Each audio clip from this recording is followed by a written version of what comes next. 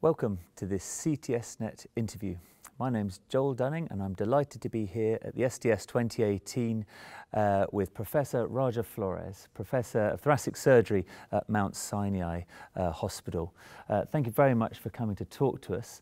Not a lot of people might know that actually you had some quite a hard beginning. You actually grew up in the meatpacking district. You had jobs such as sort of doorman and loading trucks. And you, in fact, when you were growing up, you saw people stabbed in front of you. But from that, you got a scholarship to Einstein College. You've worked in Columbia Presbyterian, Brigham, and then Harvard. And now you're one of the leading people in the world on the subject of mesothelioma. You've also written extensively about Lobectomy and an outstanding esophageal surgeon as well. So it's actually my pleasure to have you here, and I've got just so many questions that I would love to know. And so perhaps if we start with mesothelioma, there's so much to cover on it, but what do you think is the most pressing issue today about mesothelioma treatment worldwide? Well, I think everybody gets focused on the treatment for mesothelioma, but the most important thing with mesothelioma is prevention. Asbestos is ubiquitous. It's in most buildings in New York City. It was put at a time when everyone used it to prevent fire hazards. It was in the World Trade Center. And the single most important thing in treating mesothelioma is preventing mesothelioma. I mean, that's quite shocking. I was really surprised then you're telling me that it's not actually banned in America at all. No, asbestos is not banned in the United States. I had been practicing for about 25 years taking care of mesothelioma patients, and not until about 5 years ago did I realize asbestos is not banned in the United States. There are so many special interests involved that try to prevent it from being banned. It's unreal. Many years ago, the heads of big asbestos were in the EPA. They were in charge of making sure that they took care of the people, but what they were in essence doing was taking care of their own financial interests. And we still have that today in the fact that mesothelioma, in the fact that asbestos is not banned in the United States. And do you think that could change? Do you think the current government's going to change that thing or not? Well, I don't think the current government is going to change it. I think Obama was moving in that direction. Donald Trump, as you know, is a big property owner in New York City. Most of those buildings have asbestos in it. If the laws change, he loses a lot of money. Once someone knows that asbestos is in a building, the property value goes down. It costs a lot of money to abate. But the people who are most at risk are the people who protect us, like the firemen. When they go in there for even the smallest fire, there was just a fire in Trump Tower. And the firemen went up there and they have to tear down walls, etc. The asbestos goes right on them. So we are putting our heroes at risk by not taking care of this problem. Yeah, my God, it's an absolute scandal, isn't it? Unbelievable. Yeah. So I mean, we probably need to do something as a society to do that.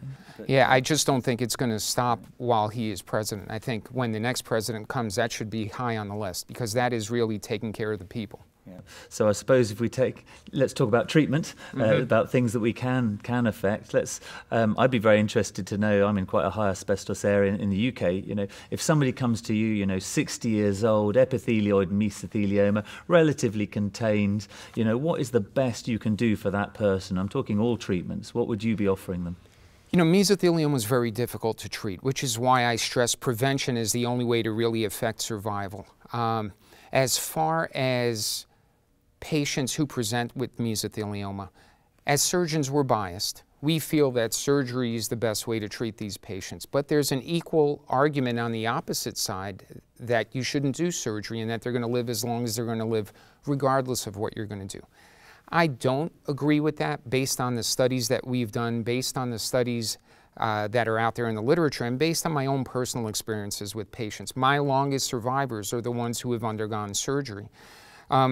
As far as pleurectomy decortication versus extrapleural pneumonectomy, that debate has been going on for decades.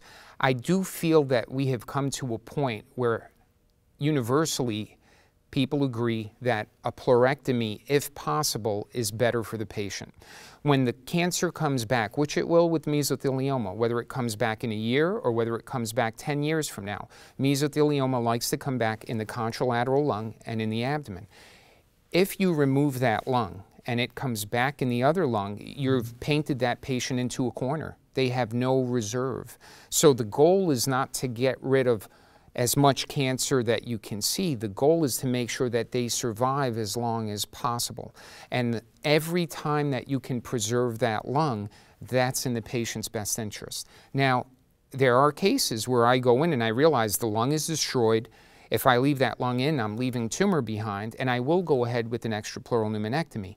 But my philosophy is different now compared to 15 years ago when I finished my residency. Back then, everyone got an extrapleural pneumonectomy. Now, I'm very selective on who gets that operation, and the majority of the times, I try and do a pleurectomy. And what are the difficult steps in that pleurectomy? What are the things that you think some surgeons, struggle to do or realize are difficult? Patience. That's the main thing with pleurectomy decortication. With an extrapleural pneumonectomy, you get in there, boom, boom, boom, it's out. With a pleurectomy decortication, many times you're dissecting and you realize, wow, this is difficult. Then you go someplace else. Then you go back to that spot that you had a little trouble. Next thing you know, it's actually moving again. So it's just a lot of patience with doing a pleurectomy decortication. It's more tedious. It's not as fun an operation from the surgeon's standpoint, but it's better for the patient. Great, yeah, that's great advice. And then adding something like heated intrathoracic chemotherapy, is that a research tool or is that a valuable adjunct? Now you'll hear my own bias. It's something that I worked on 15 years ago when I was a resident. If I thought it really worked, I would be doing it today in my own institution. Unfortunately, in medicine, which is big business, there's a lot of outside factors that go into medicine. Heated intraoperative chemotherapy sounds interesting. It's something that draws patients, and I think as physicians, we're constantly battling, what are we doing for our patients or what are we doing for ourselves? And, unfortunately, cancer is big business. $100 billion were spent last year on cancer drugs alone. 74%, which is 74 billion, did not add a single day of life. That's incredible, isn't it? So I think as surgeons, we constantly have to check ourselves and realize what are we doing for the patient and what are we doing for ourselves, for our own academic reputation, to get more patients, to satisfy the institution. And it's a tough balance, but... Yeah, so taking that point, and let's maybe move across to lung cancer treatment. You've written extensively on the balance between lobectomy by thoracotomy and by VATS. You've even done robotics. And certainly across our side of the pond, we're actually doing a randomized study in thoracotomy versus VATS, which most Americans tell me we're crazy to do. But actually, when you're counseling a patient, how do you phrase the benefits of either approach, and what do you tell them is important? What's interesting is when I have a patient, that discussion doesn't really take center stage. The more important discussion is, hey doc, am I going to live long enough with this cancer? The patient's focused on being cured from their cancer.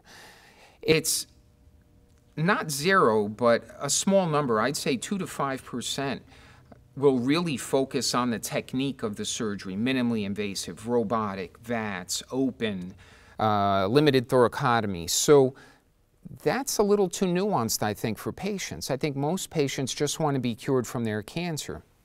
And we can't deny the fact that many people, including myself, have made academic reputations based on the technique of minimally invasive surgery, whether it's VATS, robotics. And in the end, does that really make a huge difference? When we looked at multiple studies from our own institution comparing VATS to thoracotomy, the differences weren't that great. And when you look in the literature, the complications that arise from VATS are frequently overlooked. I don't think on purpose. I think it's the nature of having these databases. And so in the past, we put out 2 very big papers on the benefits of VATS compared to thoracotomy. 2 years later, we put out a paper on catastrophic complications of VATS lobectomy. None of those complications were in our first 2 papers. They were hidden in the database, and you had to go look for it.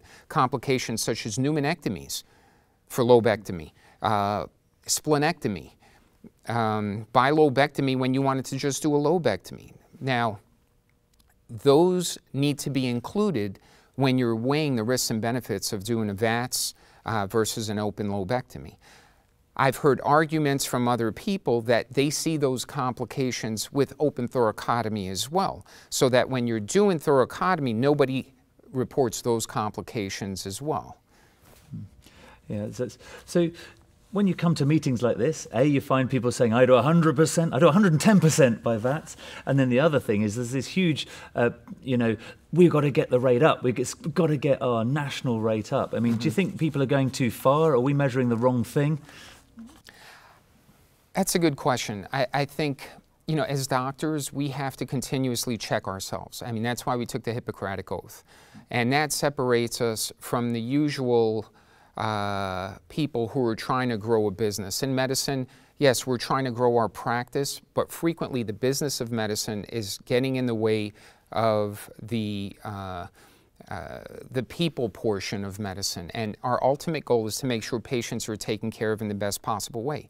If you can get out a cancer with a couple small holes in someone's chest, intuitively that makes sense. If you can do that safely, do it. The problem that I've seen is that many physicians, especially many of the physicians at our meetings, will see the experts discussing these techniques. And then when they go back home, they feel, wow, I'm not doing what's in my patient's best interest. I have to push this. So then they get into a minimally invasive situation where the expert would have opened, but they don't have that insight into the case, so they push it and then they hurt the patient, whether they cause massive bleeding or they have to do a pneumonectomy. And that's why, as leaders in this field, we have to make sure that we're portraying the right message, and that yes, if you can do it minimally invasively, fine, but if you are at any point unsure or you feel the patient's at an increased risk of a bad complication, open. Nowadays, our thoracotomies aren't huge. We make smaller thoracotomies, they're less painful, and the patients do just about the same as the minimally invasive ones. Now, you have to be careful because the experts in minimally invasive surgery who have made their name in minimally invasive surgery are going to promote it because that's what has helped them. And what do you think is the best you can do thoracotomy? What steps can you take to minimize the insult to a patient? Well, I think the staplers have really helped to minimize the size of the thoracotomy incision. In the end, you had to in the past, you had to have good exposure because you were tying things and sewing things, and you had to get your hands in there. Nowadays, if you make a small thoracotomy incision and you put the stapler in through a thoracoscopy port, you really don't have to make a big incision unless you get into trouble. So I think the advancement of staplers has helped us make a more patient-friendly thoracotomy. And like I said, if you can do it VATS, that's great. Robotically, I think there are other issues that have to be weighed. But as far as VATS is concerned, if you can do it safely, I don't see any reason why not. And then just in the last couple of minutes, I'd just be interested to hear your views on one other area that I think is very controversial. I think there's a lot of, there's a lot of people doing a lot of surgery, maybe unnecessarily. I mean, it's advanced stage lung cancer surgery, so stage 3A disease, people with N2. What's your view on, which patients are suitable for surgery and which actually aren't suitable when you've got N2 disease? That's an excellent question. I think the basic issue is that we are trying to control systemic disease with a local therapy. Whenever there's N2 disease, that's something that many would argue is not curable by surgery, and many of those patients get chemoradiation. Sometimes I will do extrapleural pneumonectomies for pleural disease, which of course is pushing the envelope, which many people could argue you do it for mesothelioma and you're doing it for lung cancer. Would you do that up front, or you'd give chemo first? Chemo first. I'd let them sit for 6 months to a year, make sure no distant disease develops, and if it looks like it's just the local disease that's progressing, I have done a number of cases where I've done extrapleural pneumonectomy for pleural dissemination when they don't have any distant disease. I don't know if that's the right thing to do. It depends on the patient. Many of the ones that come searching for that procedure, they're young, they're aggressive, they're strong. And I don't know what the right thing to do is. I don't think it's the right thing for every patient, but that goes to show you how, as physicians, we can do things that will go against what we're preaching about. And would you operate up front on someone with single station N2 proven on an EBUS? Would you just say, sure, let's just get it out, or would you go systemic first? I could go either way. I have done it. I have resected on single station N2. I don't think they're right answers for those questions, but I don't think that we need to state that certain things are absolutely the right way to go. And I think we need to leave room for doubt that we don't know what is the right thing for the patients and be able to be malleable in our treatment. Yeah. And then just as a final question, I think we should meet up in 10 years' time, really, because this has been great fun. But, what do you think we'll be talking about in 10 years? What operations will we be doing for lobectomy or meso? Where do you think the specialty's going? So for mesothelioma, I think we've come full circle with pleurectomy. Back in 1939, they were doing pleurectomies. Then we tried to do something differently with extrapleural pneumonectomy, and now we're back to pleurectomy. With lung cancer, I think it's going to follow the lead of all the other cancers. Breast cancer has gone from maximal Halsted resections to lumpectomy. Sarcoma of the extremity from amputation to limb-preserving surgery. And I think the same thing in lung. I think we've gone from pneumonectomy back in the 50s to lobectomy, and I think we're going to continue to get smaller and smaller. As far as medications are concerned, with the targeted therapies that are coming out, although none are leading to cure, I do think at some point those targeted therapies are going to help us do smaller operations on patients. And the single most important thing out there is finding it early. And I think, the NLST trial showing that there is a significant difference in disease-specific mortality when you screen with CAT scan compared to X-ray is a big deal. And when you look at it, we screened, at least in the United States, 4% of the population before the NLST trial. Now, years after the NLST and its acceptance by CMS, we're still screening 4% of the population. So we can improve survival rates by screening. Right now, that, in my mind, is the most important thing in lung cancer. Hopefully, when we're sitting here 10 years from now, we'll have a higher cure rate because of screening. Fantastic. Well, that's amazing. Things I didn't know. We need to get the screening rate up, and we need to ban asbestos. Two amazing things. You'll save thousands of lives. Well, it's been an absolute pleasure talking to you. So from myself, Joel Dunning, and everyone at CTSNet, I'd just like to say thank you very much. Thanks for having us. Great. Thank you.